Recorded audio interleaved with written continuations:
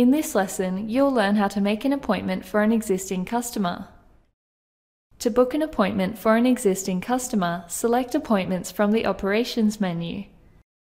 Then go to the desired day on the appointment book. You can select a date using the calendar option or the quick navigation buttons at the bottom of the appointment book.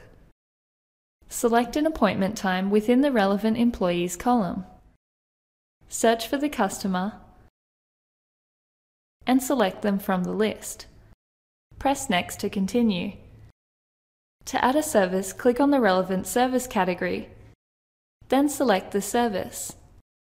If the client has requested this employee, tick the Request box. Once you've finished adding services, press Next. If you'd like to add an appointment tag, you can select one from the list or add a new tag by clicking on the pencil icon. Press Done to finish making the appointment. You can also book an appointment by simply selecting an appointment time on the left-hand side. Making an appointment via the time bar is the same as making an appointment from an employee column, however, you'll need to select an employee after selecting a service.